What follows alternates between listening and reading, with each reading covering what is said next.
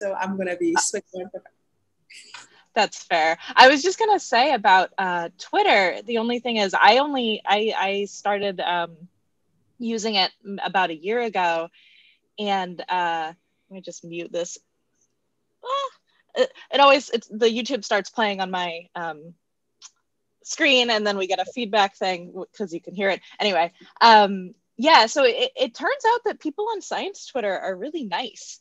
And it's surprisingly easy to connect with people, and I was really pleasantly surprised at how people just want to talk about their science. So if you do want to give it a try, it's easier than I thought. I was like freaked out about it. I am also an old millennial, and then I was like, okay, I'll just try, and then it was good. The best idea is retweet stuff. Look at your pussycat. I just lost mine. I don't want to cry. We can talk about that later. I did too, actually, a different cat. Yeah. And yeah, I had him for from postdoc to now.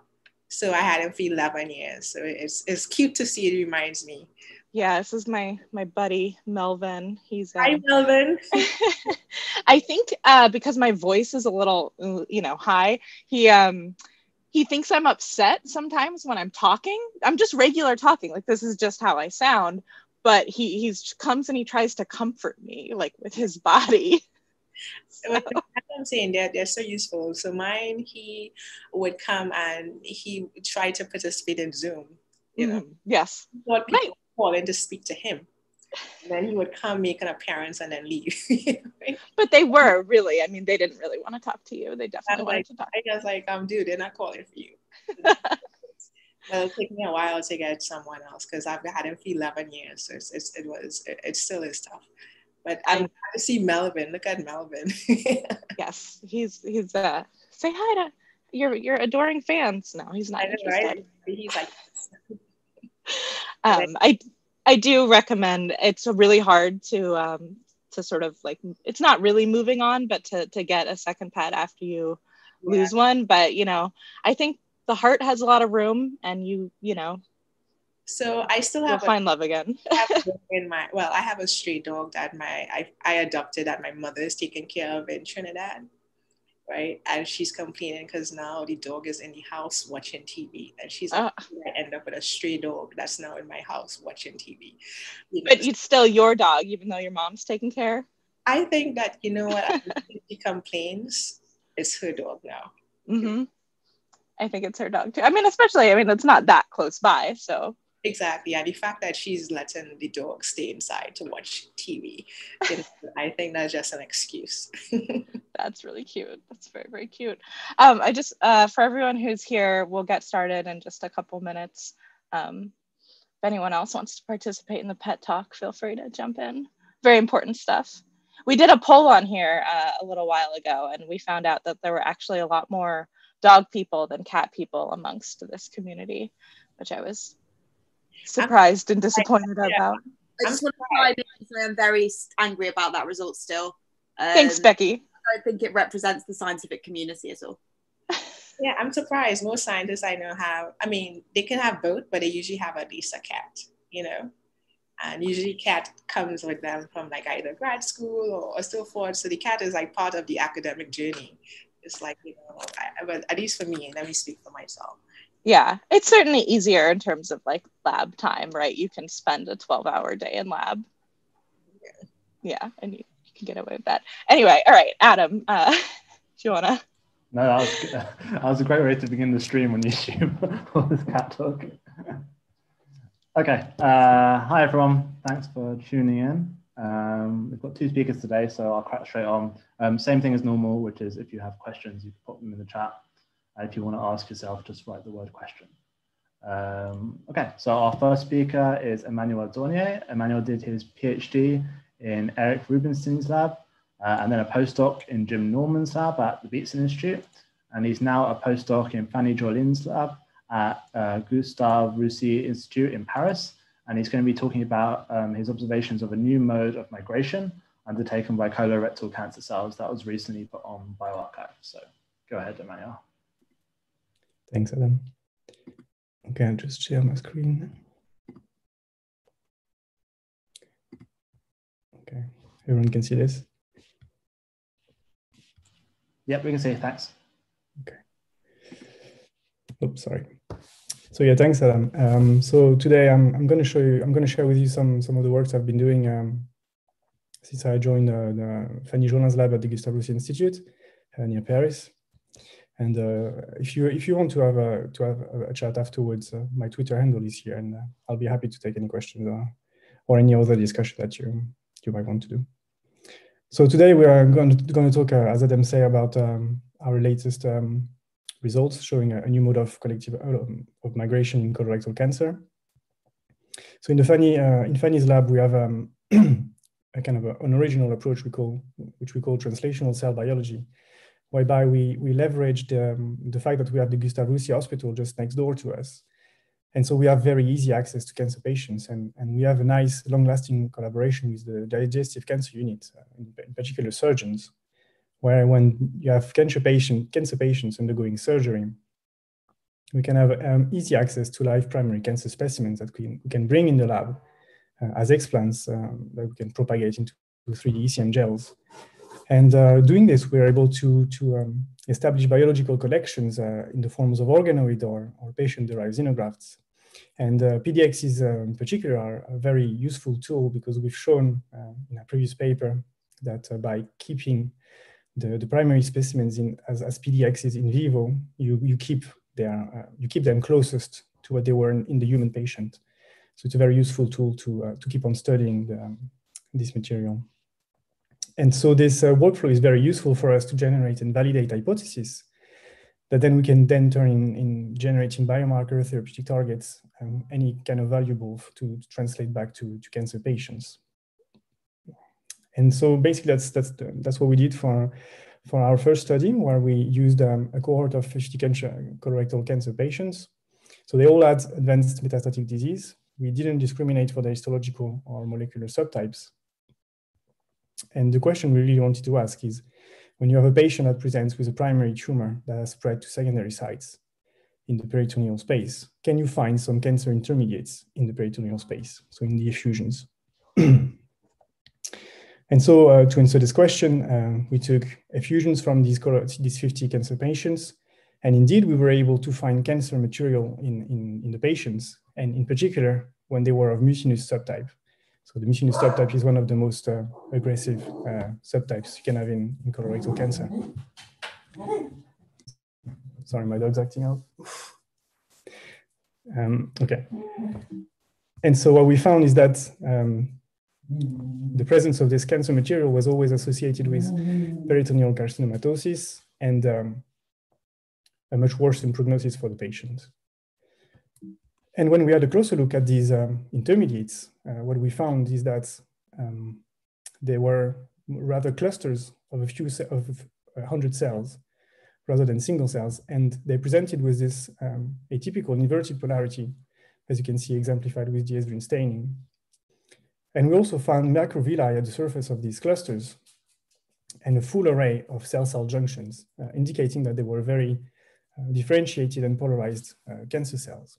And what was very striking as well is that this inverted polarity was kept when you were looking at these clusters in the stroma of the primary tumor, but also in the metastatic sites.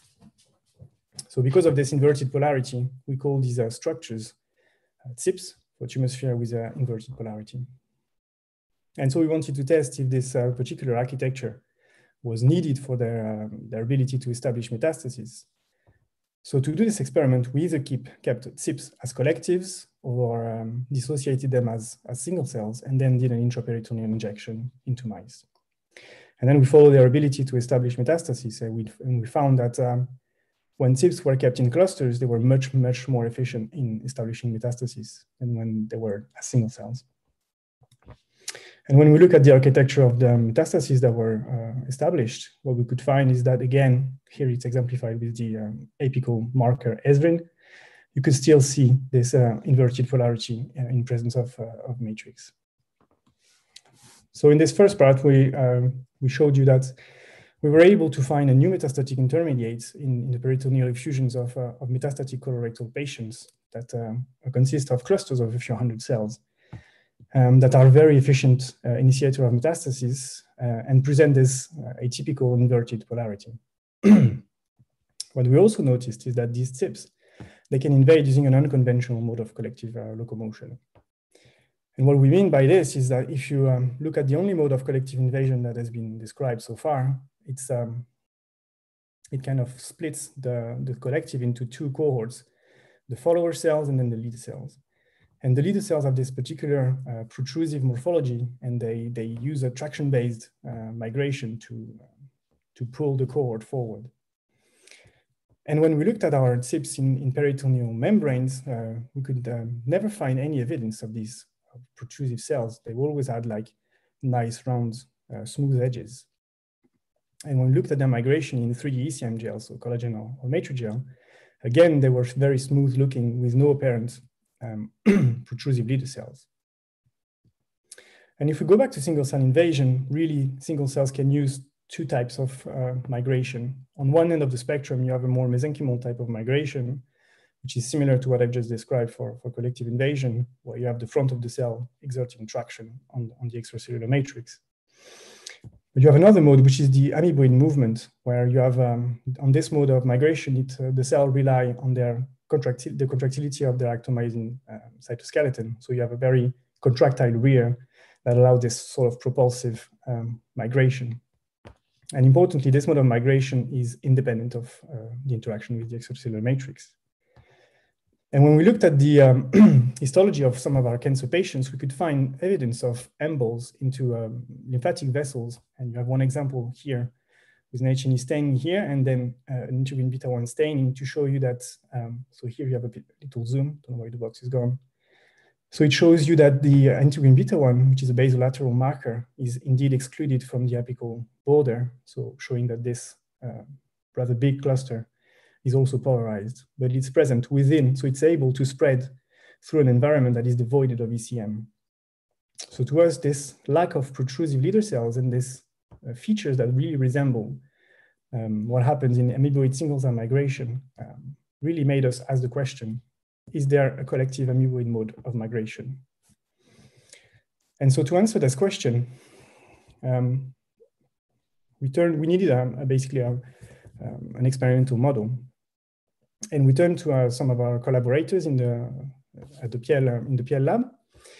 And so they've shown recently in 2015 that if you take a cell that is using more a mesenchymal type of migration, so traction-based, you can switch it to an amoeboid mode of migration if you confine this cell into a non-adhesive environment. So really confinement and non-adhesiveness are two pillars that foster amoeboid migration. So we thought we could design some microfluidic devices to adapt what the PL lab was using for single cells, but adapt it to the size of a cluster, which is obviously bigger than a single cell. And we landed on these metrics, which are 60 micrometer wide and 30 micrometer tall. And we generated these series of channels that we can coat with anything we want, really. So in the study I'm going to show you, we chose to use collagen 1 if we want to have a sort of sticky ECM-like environment, or use polyethylene glycol or PEG, which is a non-adhesive polymer that allows you to produce a non-adhesive environment. And so the first question we really wanted to ask is what happens if you put our clusters from patients? Are they able to migrate in these conditions? So what we found is that indeed, so here you have an example for two different patients. So a cell line is isolated for two different patients, and they are both able to migrate into these non-adhesive environments. But this was not restricted to these cancer patient samples, as we could find colorectal cancer cell lines that were also able to migrate in non-adhesive conditions. So here you have the example for the MTX HT29 colorectal cancer cell, and you have the quantification here. And as I told you before, one of the pillars of this mesenchymal type of collective invasion, which is the only type of collective migration described so far, is that it relies on the interaction with the matrix, and they do this normally by establishing focal adhesions. So we wanted to see what happens if you coat our micro devices with an ECM protein like collagen 1. And what we found is that the presence of collagen greatly decreased the ability of our clusters to migrate into our micro devices. And because we can't really do immunofluorescence just yet in our system, we rely on the expression of fluorescent proteins or probes to study what happens. And to look at the formation of focal adhesions, I generated clusters which stably express paxillin tagged with M turquoise. And you can see it here.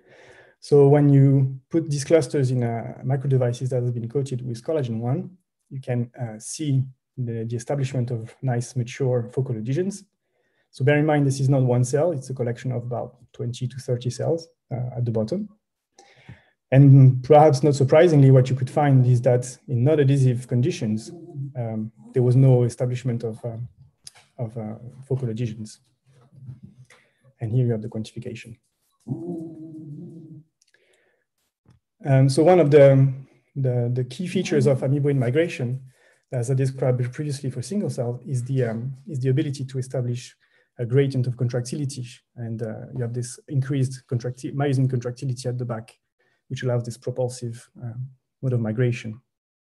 So to study what happens in our system, I expressed the myosin light chain tagged with M turquoise in our clusters to visualize where myosin activation occurs. And then we looked at clusters which do not migrate, or clusters that migrate. And as you can see on these videos, when the cluster is static, you have a rather homogeneous cluster cortex of myosin and an even distribution along the cluster. Whereas when you have a migrating cluster, you have a very strong accumulation of myosin towards the back, and the cluster moves. So here you have our quantification, where we looked at the rear accumulation of myosin. And you can see that when you have a cluster that migrates, you have a clear accumulation of myosin at the back of the cluster. And perhaps not surprisingly, if you tamper with myosin activity, you will oppose the ability of clusters to do collective amoeboid migration, as you can see here, with this example of blebistatin. And here you have the quantification for the patient sample and for the cell line. And we found that also ROC inhibition using Y27 compound was able to oppose collective amoeboid migration, suggesting that ROA might be implicated. And so to test this, we turned to our collaborator in the COPE lab. And this is the work of one of their PhD students, Jean. So what he did was we created clusters which either express the control construct. So what he's doing is optogenetics. And so with this ROA construct, what you can do is upon illumination with blue light, you can direct and especially restrict where you have ROA activation. So you can really look at the consequences of ROA activation in a subset of cells within your cluster. And so in this control conditions, you have this cluster migrating from right to left, and illuminates the front of the cluster, and it just doesn't care, keeps on moving towards the left. Whereas here in the opto-ROA condition, you have a cluster migrating towards the left, illuminates the front, and then the cluster changes direction upon illumination. So here you have the quantification of this scenario, where you have a cluster migrating from right to left, and we illuminate the front, activating ROA in the subset of cells at the front. And suddenly these front cells become rear cells. And you have here the quantification of the migration switch that happens when you have ROA activation. And here, as a comparison, what happens in the control. So upon blue light illumination, they just keep on going as this cluster. And the other thing we wanted to try was to further characterize the role of ROA in this migration, and see if when you have a cluster that already migrates, if you increase the activation of ROA by illuminating the back cells, okay, are you able to increase the speed? And it turns out that the ROA is not the accelerator. So if you further activate ROA at the back of a cluster that is already moving, nothing really happens. You have the same speed. So really what we think is that ROA is critical in determining where is the back and determining the direction of migration. So now what was the role of the rear contractility? And as I told you before, this is quite critical for amyloid migration. And so this is a figure from Adam's paper in Science from the Meyer lab. And what he did was look at neural crest cell, the crest cell model, where they do collect the typical collective migration, where you have protrusive leader cells and a cohort of follower cells. And what Adam could show is that similarly to what we observe in our system, he had a nice actin ring all around this cluster, which was very enriched at the back. And this gradient of contractility, he found that it generates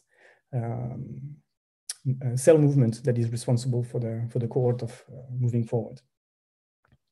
So we wanted to test this in our system, and in order to do this, we generated clusters which express an histone H2B tagged with mCherry. So this allows us to track individual nuclei, so individual cells. And so we looked at what happens when a cluster is migrating, again, in non-adhesive conditions. And as you can see here with the individual tracking of nuclei, I hope you can appreciate that it's very much a straight line, and there's very little neighbor exchange between cells. And it looks like a complete translation with no obvious cell movements, as Alan could observe in NeuroQuest. And so to quantify this, we did it with Raphaël Voiturier. And so what they did with Diane Laure was to determine 3 different areas in the cluster: the side, the center, and the other side. And if the cell movements are generating movement as in the NeuroQuest model, you should have a negative speed on the sides. So you should have the cells going backwards you should have lateral cell movement.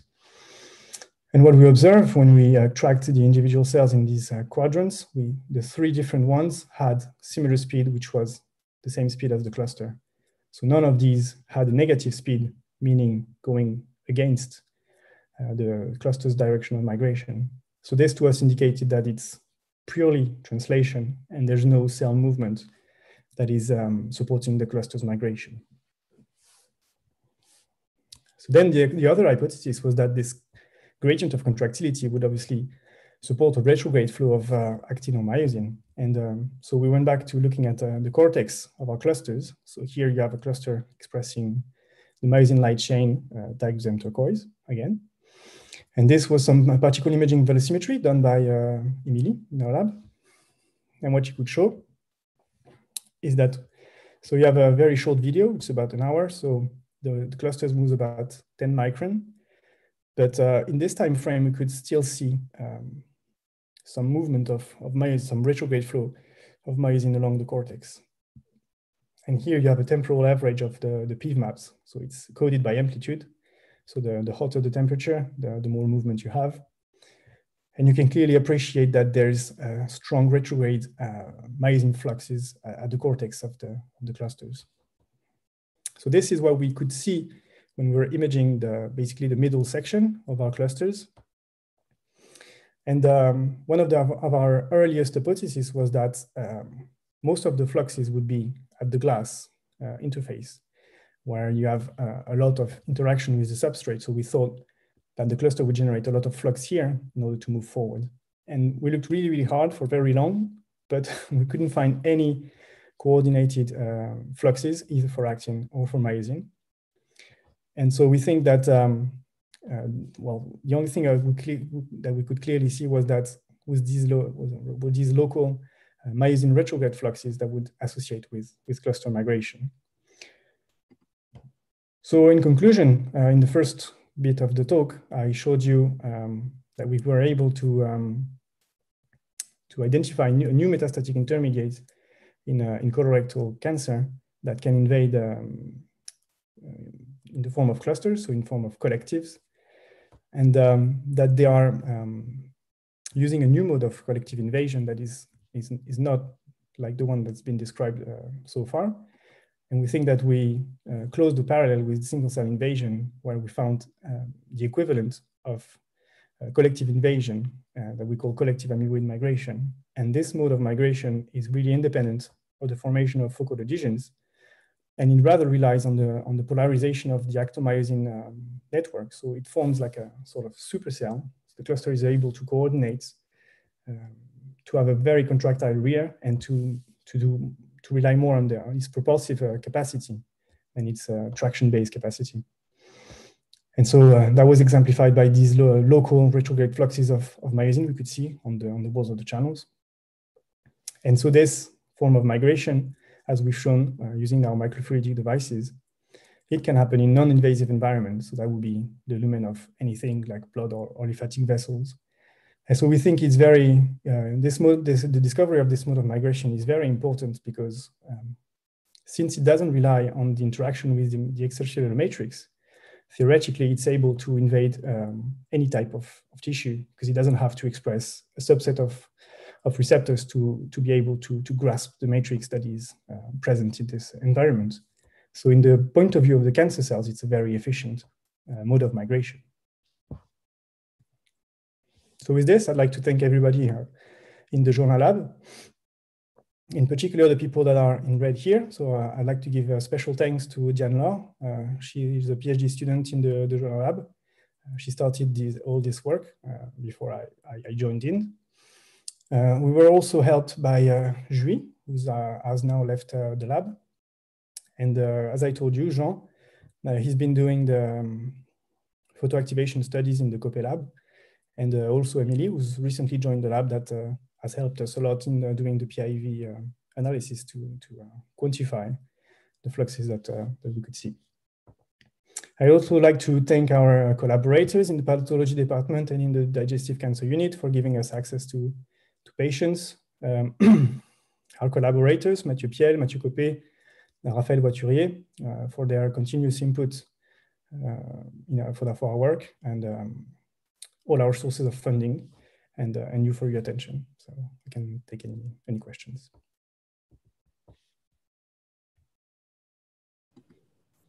Thanks, Emmanuel. That was really nice stuff. I'll save my own questions for a bit later. I'll go straight to the ones that have been asked from the people first. So Oscar Ruiz asks if does the light activated row A direction change occur because the opto activation is greater than the original rear?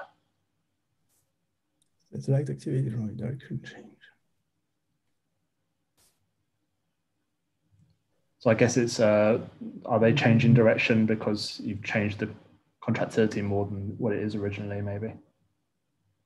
Yeah, it's kind of, I don't really understand because that's kind of what we're trying to achieve there by activating row A. So what we think we're doing in this experiment is changing the contractility, where the most contractility is seen. So we switch it from front to back, and then this correlates to a change in direction. So for us, this is a causative evidence that, so you can directly link this sort of increased contractility at the rear with the movement. So that's what we're trying to achieve in this experiment. So sorry, I don't really understand the question.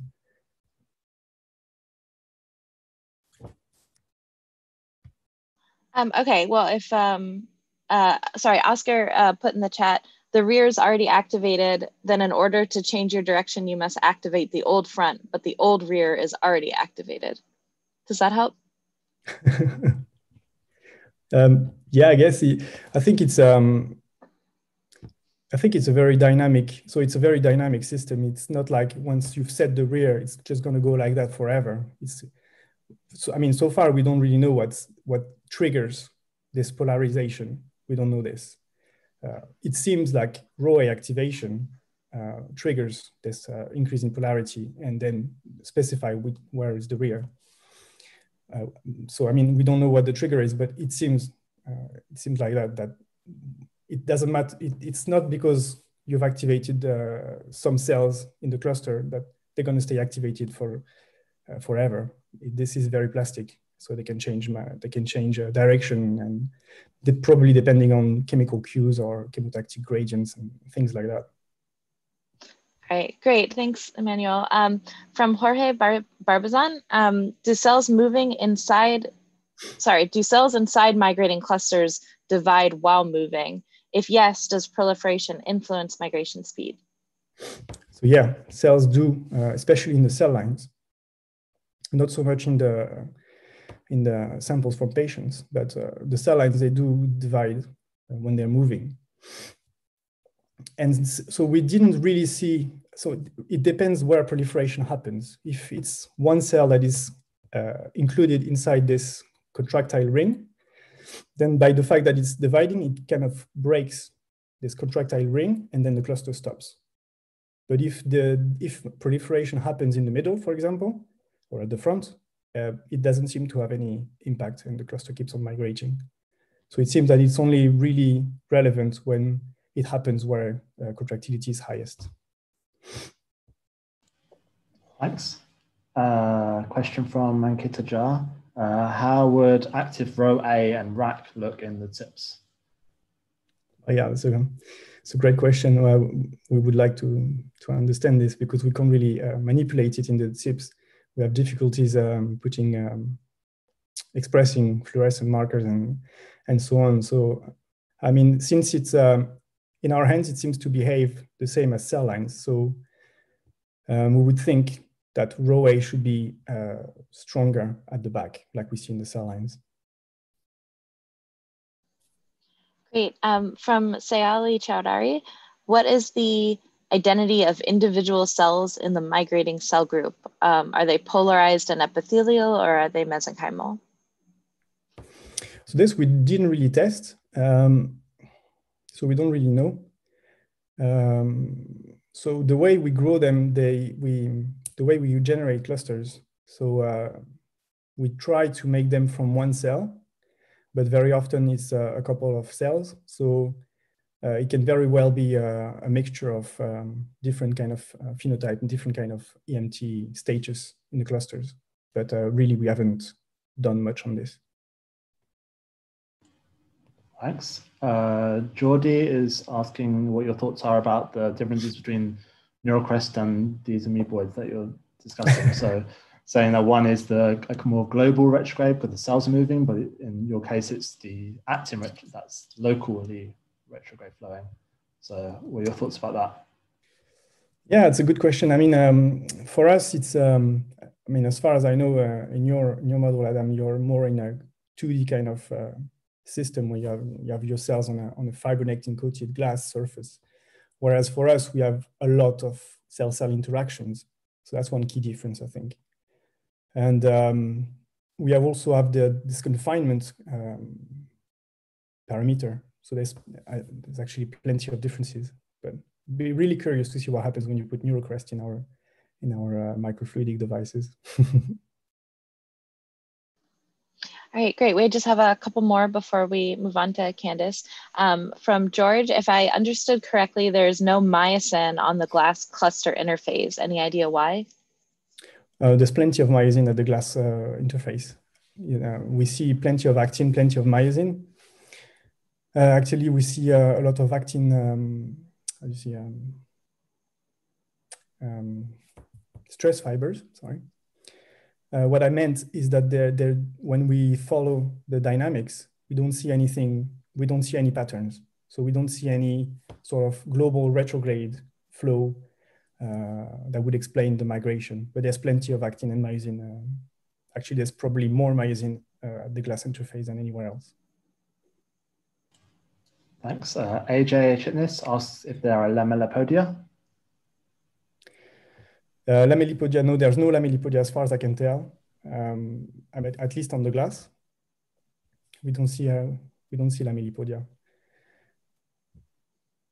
Great. From Anna Pasapera, is this gradient of contractility dependent on E-cadherent junctions?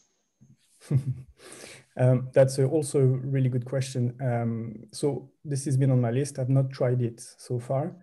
From what I can tell in the literature, I mean, at least the MTX cell line is richer in N-cadherin. So it's probably it might be more reliant on N than E.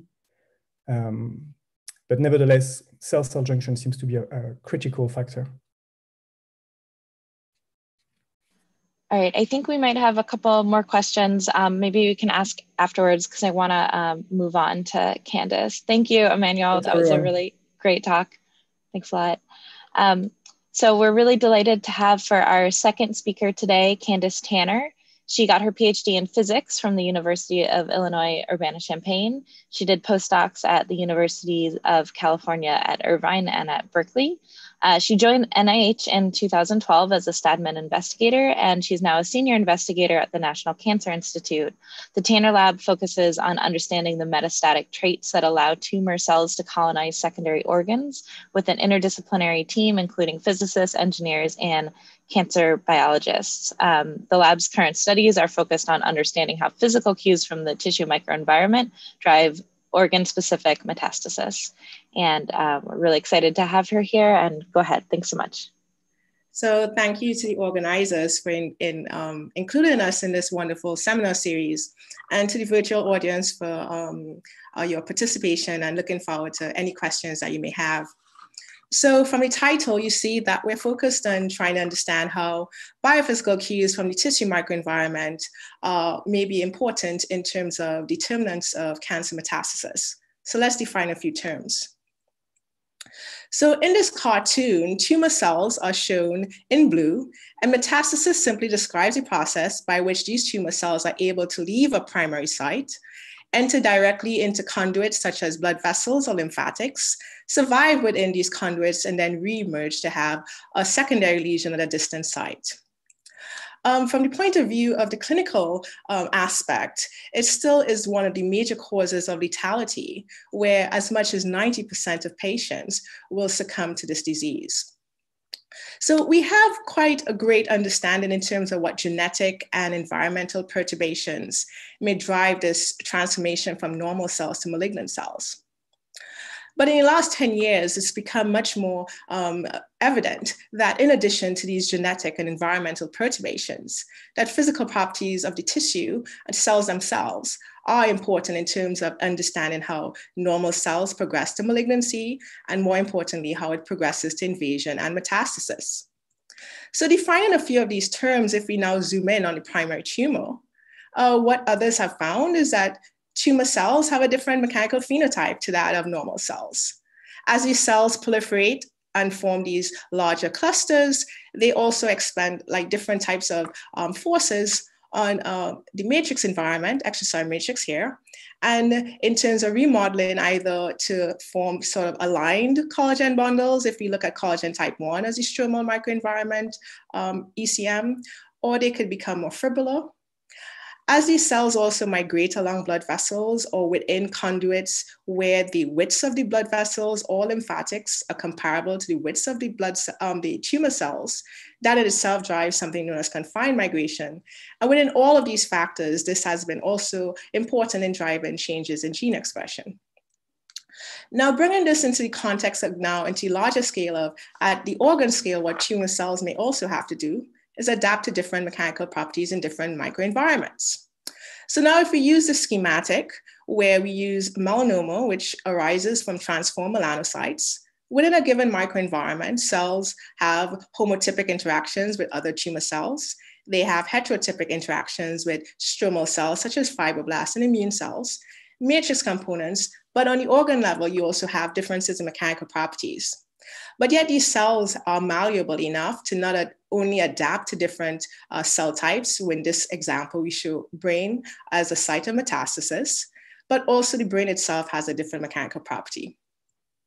So what I'd like to be able to try to emphasize the sort of like complexity of this problem is the dynamics, as we showed earlier, that the dynamics is important in terms of understanding how this interplay between cells and its environment. So on the outer framework here, what we're looking at is cells and tissues having some defined mechanical property, which we'll describe later on as viscoelasticity. And yet at different length scales, which is tissues on the order of millimeters, cells on the order of tens of microns, and yet they generate forces that then could remodel matrix components that can be remodeled on the order of tens of microns to hundreds of microns, depending on the types of cells that we're looking at. And yet in itself, this outer framework feeds back on itself, but also direct biological processes ranging from very fast gene expression changes to slower processes such as cell migration. So it's a fantastic thing to understand how do cells at these different length scales and temporal scales regulate changes that then govern cell fate decisions. So how do we do this? The question is that metastasis often occurs in organs that are optically inaccessible for single cell resolution for the length of time to look at these processes. So for the last few years, we've been focusing on trying to establish that we can use zebrafish, larval zebrafish, to look at some of these earlier stages of metastases. So in this movie, I want to orient you to what you're looking at. This is now the head of a 3-day-old fish. So 3DPF is 3 days post-fertilization. Human cancer cells were introduced via circulation 1 day previously. So this is 1 day post-injection to finish out the nomenclature. And what you're looking at is a transgenic fish where blood vessels are labeled in gray, and the neutrophils, which is one of the members of the innate immune system of the zebrafish, is present. And what I want you to focus on is that we have a diversity of human cell behavior between this sort of like zebrafish. One is that if we now look at the inset, we see cells that have already extravasated and are surfing a la more like mesenchymal type migration along the basement membrane side of the blood vessels.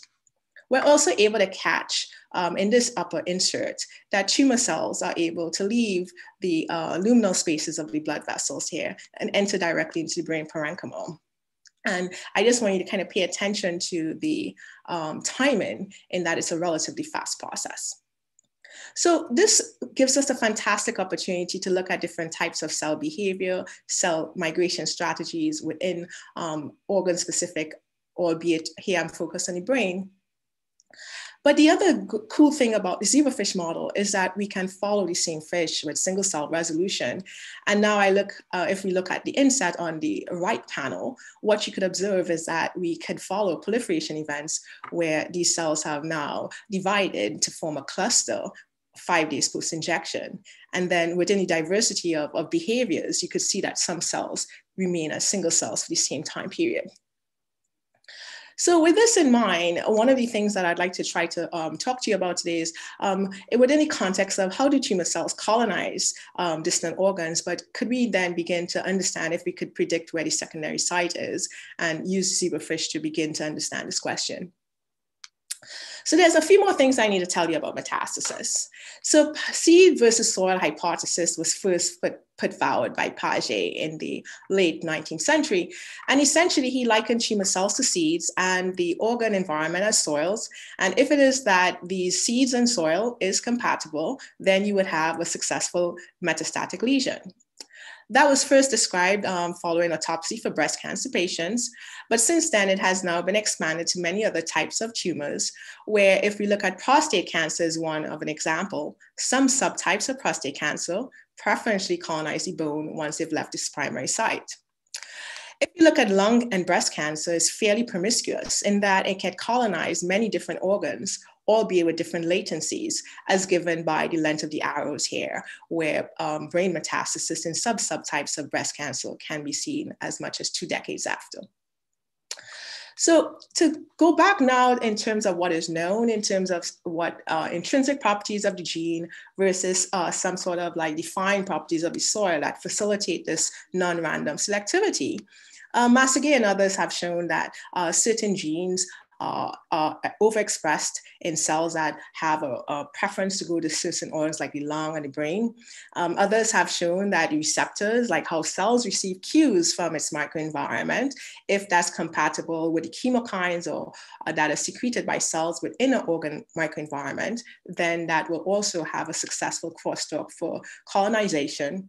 And more recently, David Leiden's group has shown that tumor cells may not wait in that they can secrete exosomes with key machinery to prime the organ microenvironment to facilitate this non-random selectivity. But we are from the context of now interpreting all of what others have shown in terms of what may be important in primary tumor evolution and invasion, how this may also play a role in non-random organ selectivity. So the first thing we need to do to demonstrate that the zebrafish is a model system that would allow us to tackle this question is show that this non-random organ selectivity is conserved in the zebrafish, even though what defines a zebrafish in terms of a brain and so forth is conserved with that of a mammalian system. There are differences. So we first need to define them.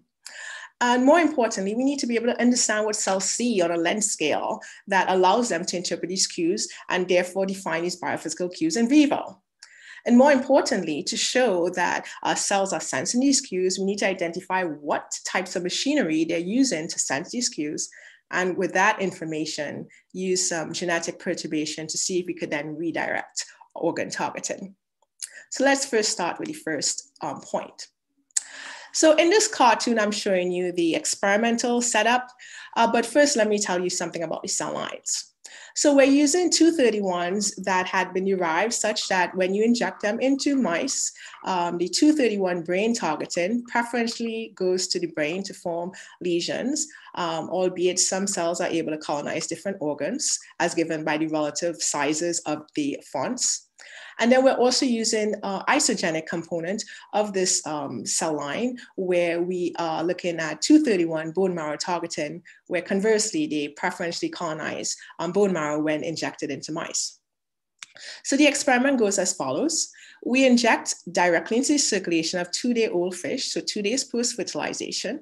We simply image and quantify how many cells are present for each fish, either in the brain versus that of the caudal vascular plexus, which serves as it's a transient organ that serves as our bone marrow niche at this age. And then we ask the question, do these cells also show preferential colonization in the comparable organs of the zebrafish? So on your left, what you're looking at is the brain of a fish 5 days post-injection. And what you observe is that for the brain targeting cell, that we have many cells that are present in and outside of the blood vessels.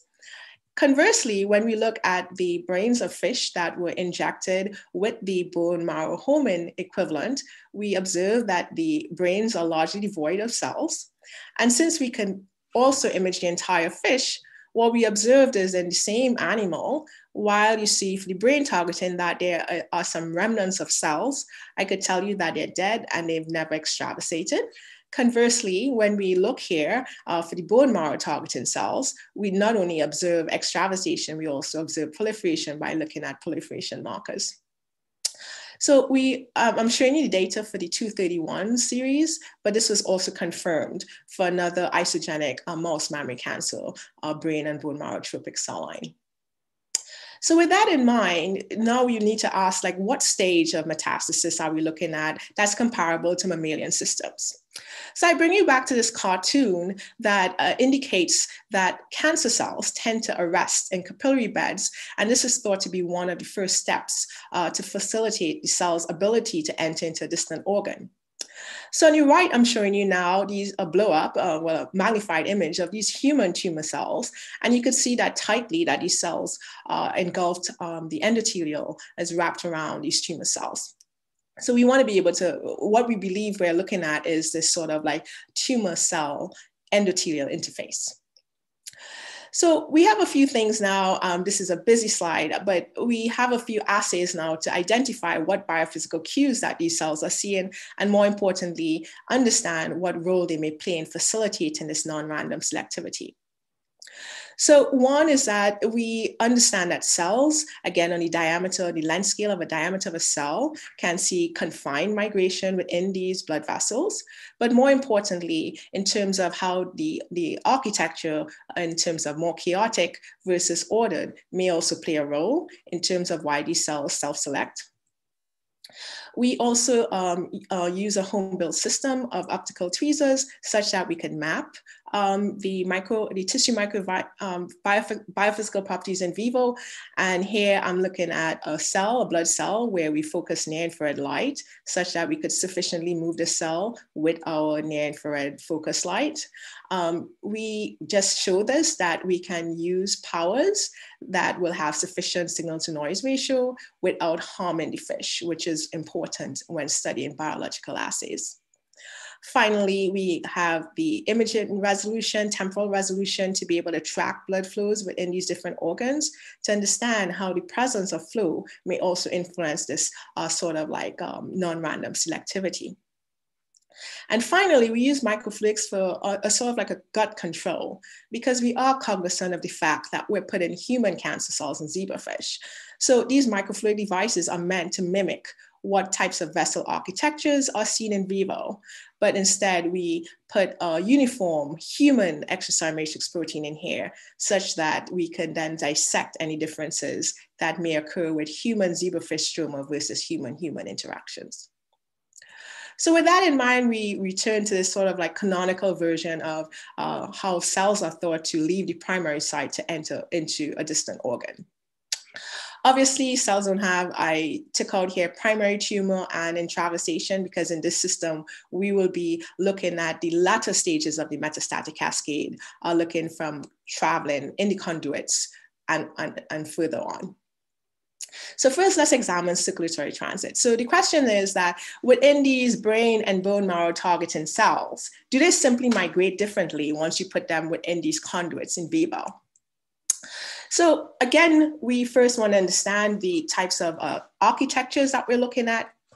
And from this sort of image, one can appreciate there's a diversity in two things. One is the apparent like in terms of vessel architecture. But when we quantify the widths of these blood vessels, largely they're roughly about 12 microns. This here simply gives you the histogram of the distribution of these blood vessels. And suffice to say, they're comparable to what's been observed and measured for lung capillaries.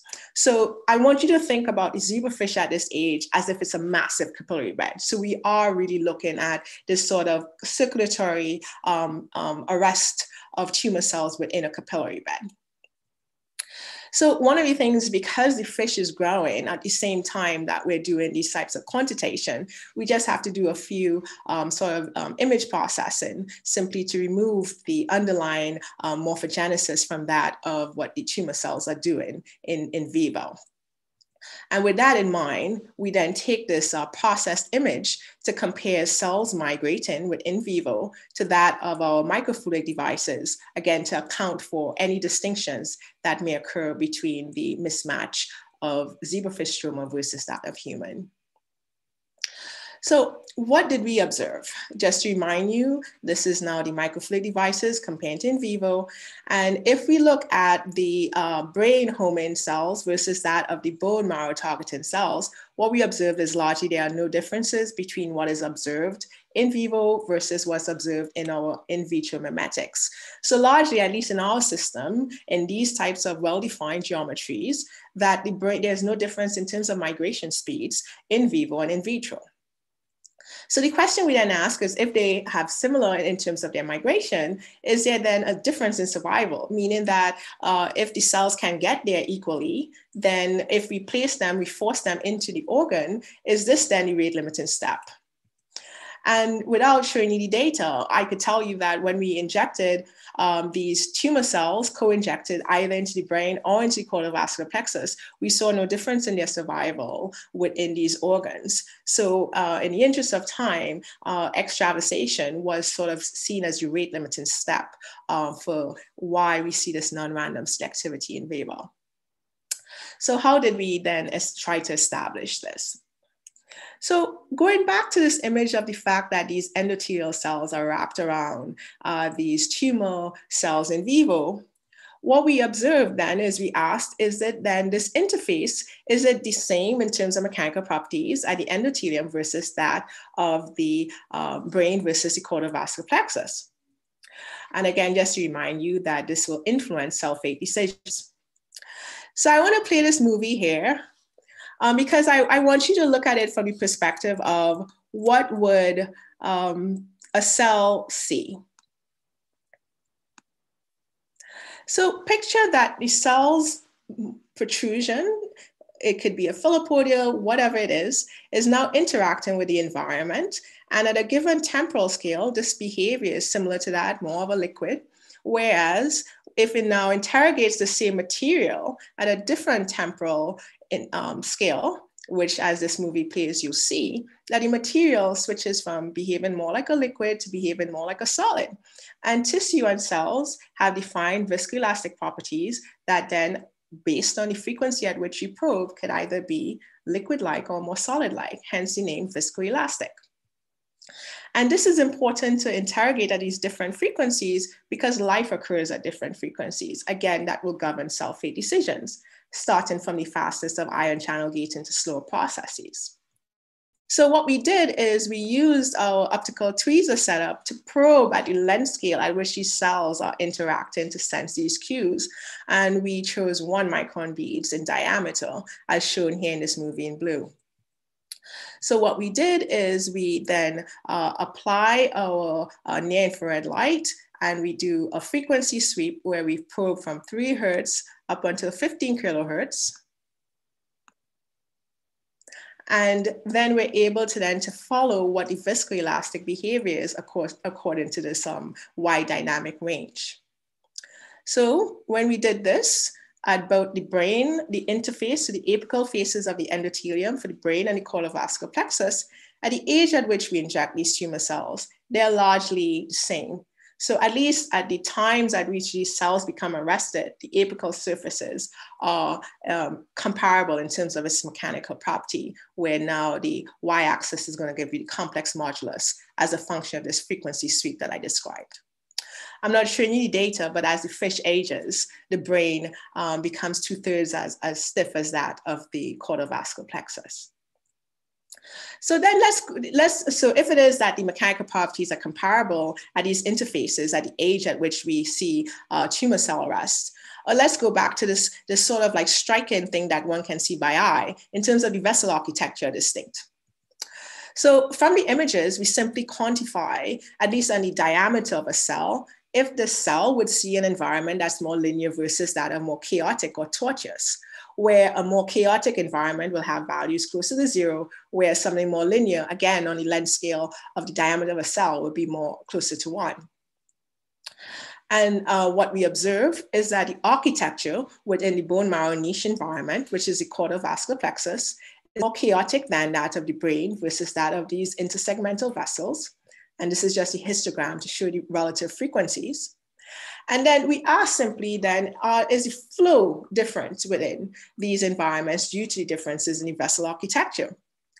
And suffice to say, what we observed is that the average flow within the brain and the cortical plexus are comparable. Now, that doesn't mean that blood flow is not important in metastasis. It's just in this system right now, we can't tune one difference in terms of its blood flow in one organ versus the other. So then we simply ask just the differences in the mechanical properties. Is that in the physical architectures, is that sufficient to drive this non-random selectivity? And let me explain this graph.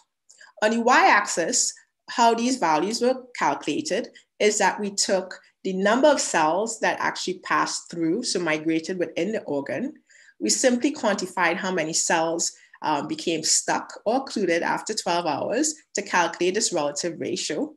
And as a function of the x-axis, what you see now are the 2 different isogenic clones, so brain targeted and bone marrow targeted for 231s versus the 41s, and then beads. And let me explain what I mean by beads, because we want to understand if there is a very specific receptor that then biases one versus the other. And our beads here should not have any specific receptor that will do so. So that's one of our controls. And what we observed is that independently of what cells or what type or the beads, then we observe that most of these tend to get stuck in the more chaotic cortical plexus. So the question you should ask at this stage is, but you observe this non-random selectivity. So it goes back to this framework that, yes, the mechanical properties are important, but one is that, do the cells have equally the cellular machinery to sense these cues? So what we did is we then did proteomic analysis to understand what may be different between these brain Homin cells versus that of the bone marrow Homin cells. And in this audience, is no surprise that many proteins associated with how cells talk to the extracellular matrix protein environment, how cells attach via focal adhesions. So integrin beta 1 was overexpressed in bone marrow Homin cells versus that of the brain targeting cells.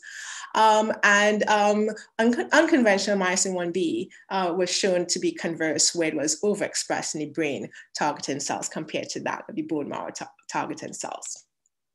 So I'm just going to focus on this one in the interest of time today.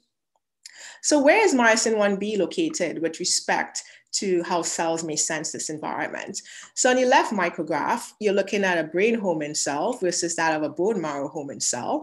And you observe that there are these protrusions. We have not categorized them yet as filopodia. We still have to do some more tests, but let's call them protrusions. And we notice that myosin 1B is localized to these protrusions compared to the bone marrow Homin cell, which really doesn't have those protrusions and simply doesn't have a well-defined pattern of myosin 1B. So when we silence myosin 1B, let's see what happened. We observe that cells lose the ability to colonize. They go to the brain, from the brain to go to cortical plexus. So let me explain this slide. Starting from left to right, what we did is we quantified how many tumor cells are present in this bone marrow niche. We do not disregard fish that show colonization in both organs simply because we can observe this. And then finally, we compare that to fish that only show extravasation in the brain. So the pie charts are as follows. This is for the brain targeting cell. And what you observe is this relative loss of this green, where now we have an increase where these brain targeting cells preferentially go to the cortical plexus upon silencing. And in terms of the bone marrow targeting, we also have an increase. Now, just as a gut check to make sure that what we found is not a zebrafish specific situation, we then took a parental cell where we silenced myosin 1B and injected them via intracardiac injection into mice. And we also observed that there's a loss in brain colonization and metastasis upon myosin 1B silencing. So far, what I've shown you is that the zebrafish has sufficient conservation that we could use this as a potential model to look at what drives this non-random selectivity in vivo. And more importantly, that architecture may also play a role in terms of why these cells select and in terms of driving this sort of siloing.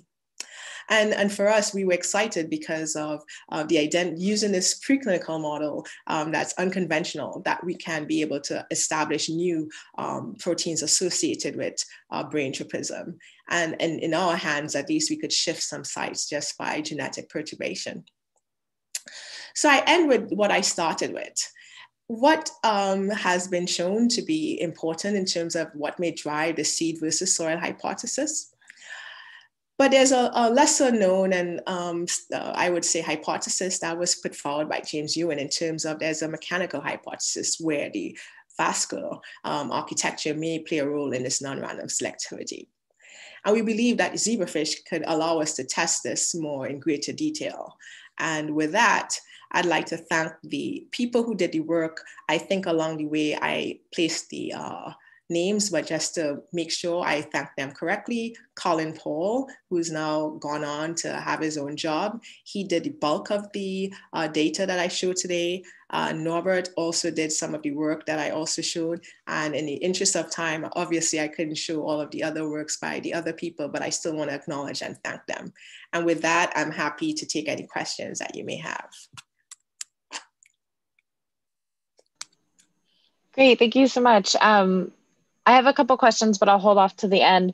From Gulia, wants to know, how did you inject the human cancer cells into the zebrafish? Do you inject them in the yolk or straight into the blood flow? So we go directly into the blood flow. That's an excellent question. So we inject in the caudal vein. So if you read the literature, sometimes you see that people put into the duct of Cuvier. We found that when we've done the injections that way, because these cells are relatively large, a lot of them get occluded in the heart and form like a primary tumor, kind of like mimic. So when we inject directly into the caudal vein, we have a greater success in dissemination within the blood vessels. So that's a good point. Thanks. I got a question from Grolman, who says, with optical tweezers, you observe no frequency differences in the complex modulus, but what about probing creep behavior? Was the tan delta different? So that's a great point. So he is right. There is a difference in the creep behavior of the tan delta that I did not show at higher frequencies. So frequencies above 400 hertz, we see a slight divergence between the quote unquote brain tissue. Well, I would say apical surface of the endothelium of the brain versus that, but not significantly when we did by statistical analysis. And certainly not at the frequencies at which cells would be probing that would be important for cell migration. So that's a good point. Cool, thanks. I was just curious about, I guess, specifically if you think your model would be amenable to injecting tumor clusters. And then just more generally, I'm always curious about this, the opinion of people who are actually working on cancer metastasis about this whole issue about single cell versus clusters of cells, because, obviously there's some controversy in the literature. And so I was curious to get your perspective on that. I'm of the frame of mind that tumor cells can use single cells or clusters. I don't think there's one versus the other. I truly think that whatever is beneficial or convenient for the cell, that's what it's going to do, unfortunately, for tumor cells. Now, I do believe that Andy Ewell's work especially has shown that clusters of cells have been much more efficient in metastatic seeding. So we can test that in our system. For us, we were trying to focus on really understanding how these tumor cells interplay with these apical endothelial interfaces. But it is amenable. One can pre-cluster. But I think we also have the slight disadvantage in the zebrafish system at the age at which we injected. Now, one can inject at a later stage, that these clusters will be relatively large with respect to the widths of the blood vessels, right? So I think that one would have to modify to maybe inject at 4 days post-fertilization or older to be able to have the quote unquote clusters comparable to what you would see in a mammalian system. Right. So you'd have to optimize, but you could do that in your system. Right. Thank you. We've got a question from Alex Roska, who asks what the role could be for myosin 1B in brain versus bone targeting. So so Alex, that's a good point. And actually, Alex used to be, he was a graduate student intern. So hi, Alex, how are you doing?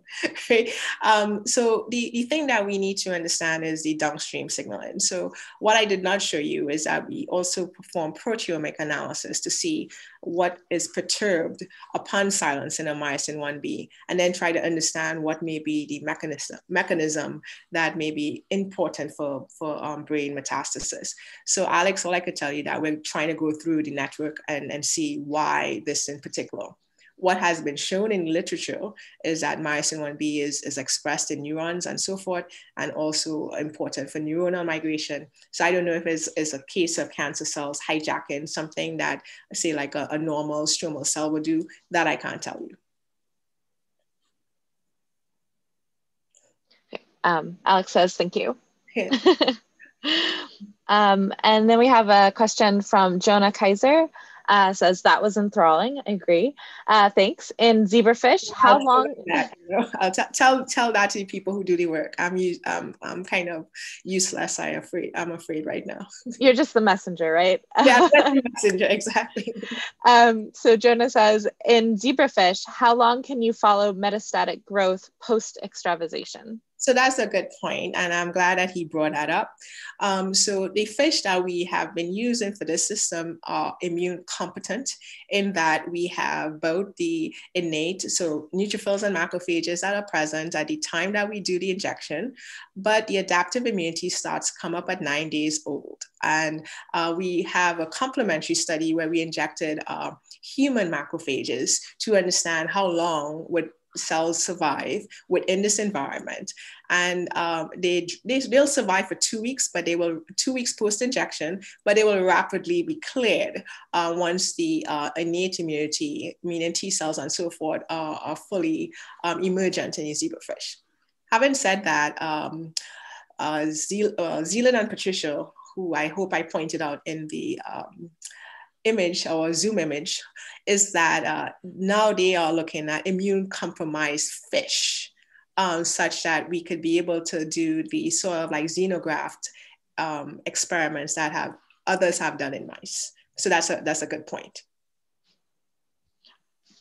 Okay, great. I think that is all we've got for questions. So we really, really appreciate both of our speakers today, Emmanuel and Kandice. I just want to remind everyone that next week is our last cell migration seminar of 2020.